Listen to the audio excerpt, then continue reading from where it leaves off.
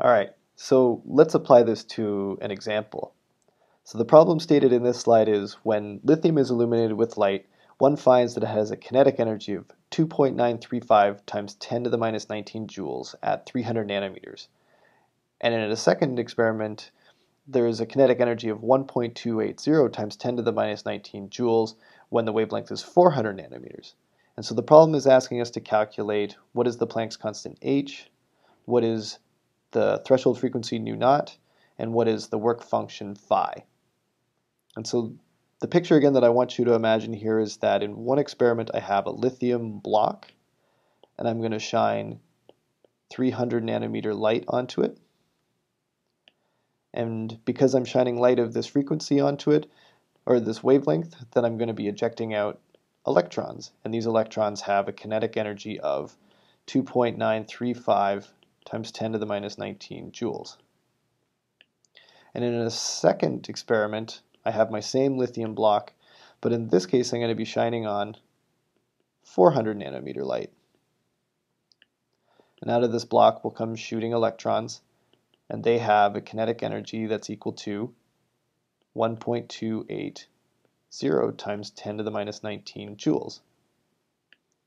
Now in the previous couple of slides, what I was telling you is that as the frequency goes up, then the kinetic energy also goes up. And the one thing I want you to remember with these two experiments that we have set up is that the relationship between frequency and wavelength is related to each other by this wave equation. C is equal to nu times lambda, where C is the speed of light, nu is equal to the frequency, and lambda is equal to the wavelength.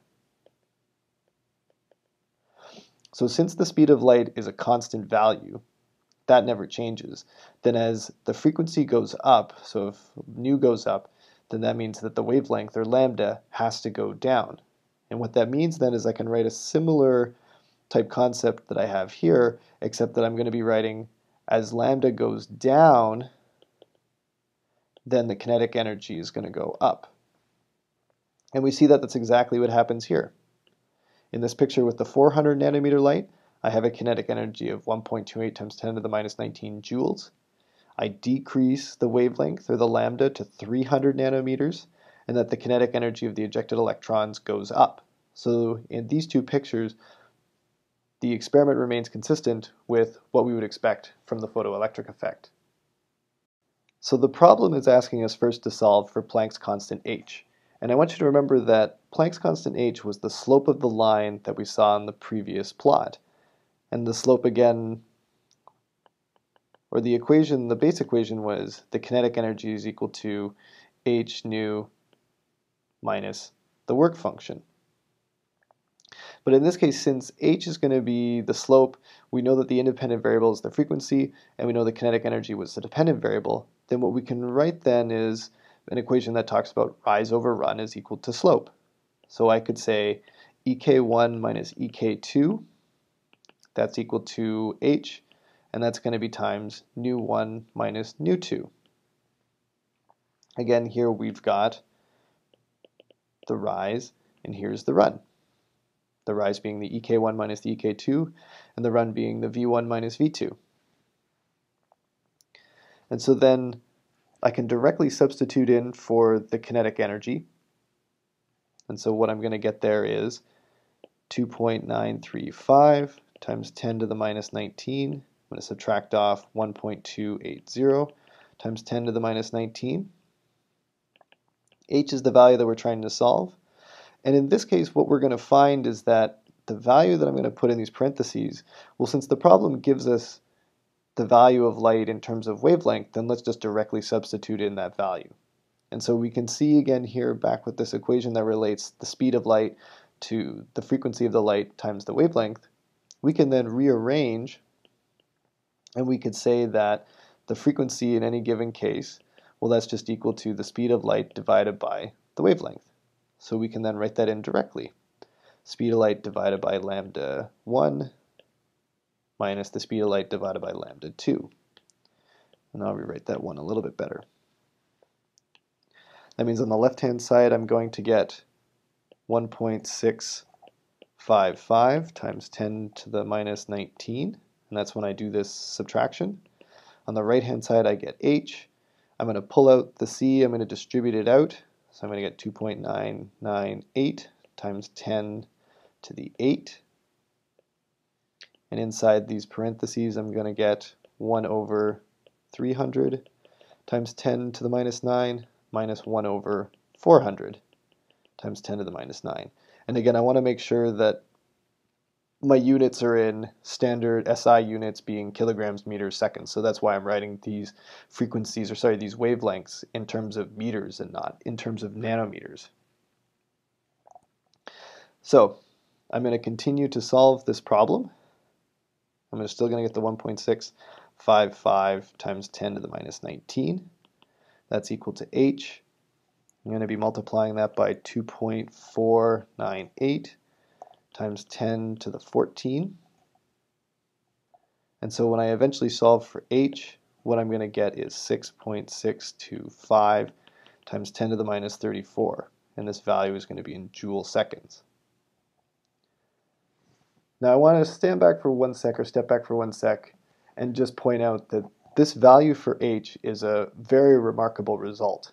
And it's very remarkable because we've come to a value for Planck's constant which is almost identical to the value that we calculated, or that was calculated, for blackbody radiation. And that basically we have two completely different physical phenomena where the quantization of energy is in two completely different places. In this case, with the photoelectric effect, we quantized the energy of the photon. But before, in the blackbody radiation example, we were quantizing the vibrations of electrons. But in both these cases, we were able to get the exact same constant of proportionality, Planck's constant, the 6.625, 6.626 times 10 to the minus 34. And so this fact, the fact that when this came out, when the second place where this value naturally arose, forced skeptical scientists to rethink their classical worldview, and that maybe this quantized nature of energy was something that was far more widespread than just originally thought. All right, so the next part of our problem is going to be to determine the value of the threshold frequency. And so to do this, we're going to go back to the original equation. The kinetic energy is equal to h times the frequency minus h nu naught. And in this case, what I'm going to do is I'm going to use the data from the 300 nanometer experiment.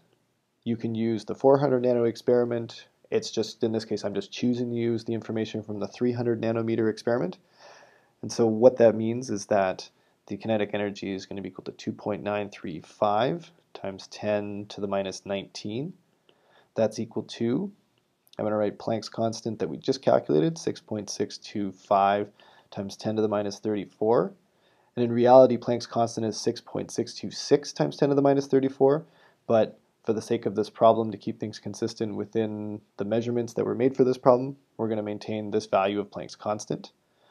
I'm going to reintroduce the value, the speed of light, 2.998 times 10 to the 8, divided by 300 times 10 to the minus 9 meters. And this is in lieu of the value of the frequency. I'm just putting in directly the value c over lambda. And from that, I'm going to be subtracting off Planck's constant, the one that we just measured a second, or calculated a second ago, 6.626 times 10 to the minus 34 times nu naught. And so in this case, all I'm going to do is just rearrange, and I'm just solving for nu naught. So I'm going to take this piece over here, I'm going to move it over to the other side. I'm going to take this piece right here and move it over to the other side of the equal sign. And so what I'm going to be left with is 6.625 times 10 to the minus 34 times nu naught.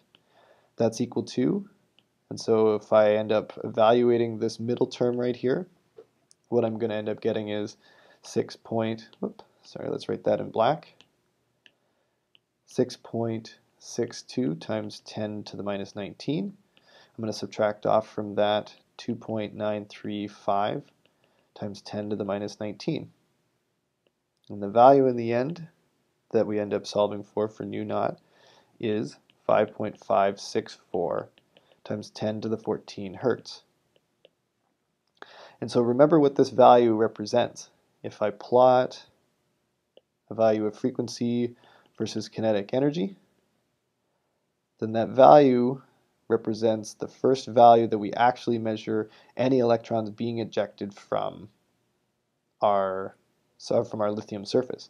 And so this value right here, this 5.564 times 10 to the 14 hertz, that is that value right there on our plot. And so any value less than 5.564 hertz, that value will not eject any electrons whatsoever. So the final piece to this problem is to calculate the work function phi. And again, this work function, this value is the minimum energy required so that an electron can be ejected from the metal that we're talking about. And in this case, for lithium, phi is equal to two values that we've just calculated, the Planck's constant and the threshold frequency. So we're just going to input those two values that we just calculated, 6.625 times 10 to the minus 34 multiplied by 5.564 times 10 to the 14. In the end, we're going to get 3.687 times 10 to the minus 19 joules.